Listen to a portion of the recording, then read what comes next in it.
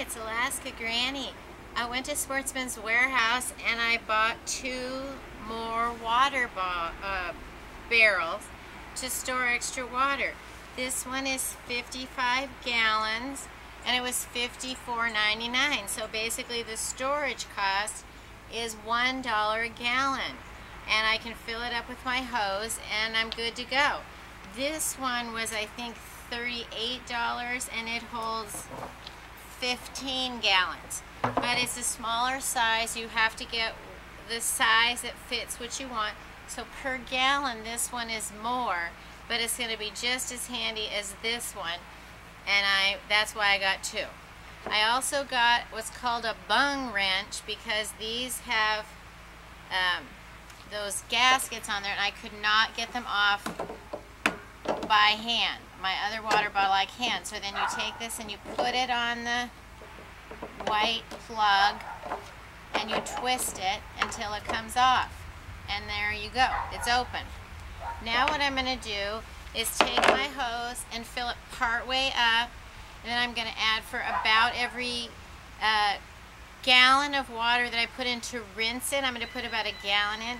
I'm going to put 5 capfuls of bleach. Make sure you use unscented bleach. You don't want your water to smell like something like lavender.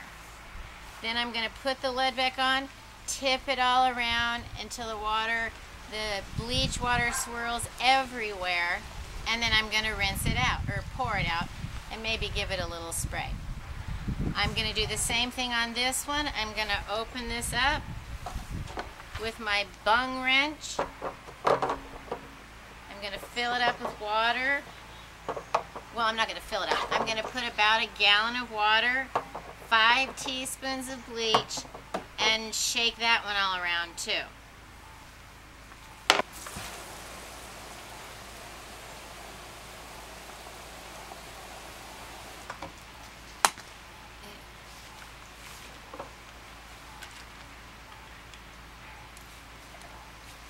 Now I'm going to put the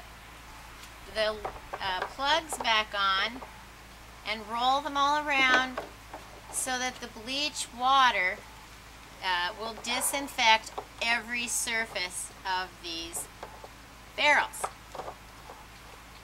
Then I'm going to pour that out, decide where I want them,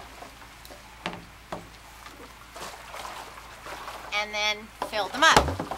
I've rolled them all around and so that every surface was coated and purified with the gallon of water and the bleach. And now I'm going to pour that out, put them where I want them to live, and then I'm going to fill them up. Keep looking for little out-of-the-way places to store more water around your house. If you need to, get rid of some of the junk you don't need anymore so that you can store something you do need to survive. Never set your water barrel directly on a cement floor and don't store it near any chemicals. I've made a pad of tiles and that's where I'm storing this one. And make sure it's in a cool, dark place for the best way to store your water. And the barrels, that's why they come coated that the water is already protected from light, because the light can cause bacteria to grow. And you want it in a cool place because hot water, you know, can lead to bacteria growth. And you want your water to last as long as possible. I rearranged things enough. I could get my biggest barrel in my bunker, which gives me 2 55 gallons barrels in my bunker along with some other bottles of water.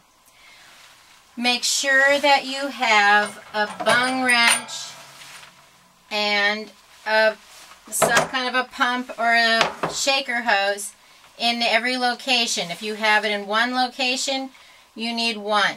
If you have them in 2 locations, you need 2 of these. Because if you can't get the water out, what good is it to you? Know that the 55 gallons weighs about 450 pounds when it's full. So make sure you put it level and know where you want it before you try to fill it up, or you're not going to be able to move it. Plus, don't set it ever like on to cement, put it on something else first. Get some water, store it, make sure you have what your family needs. Please subscribe to Alaska Granny and have a wonderful day.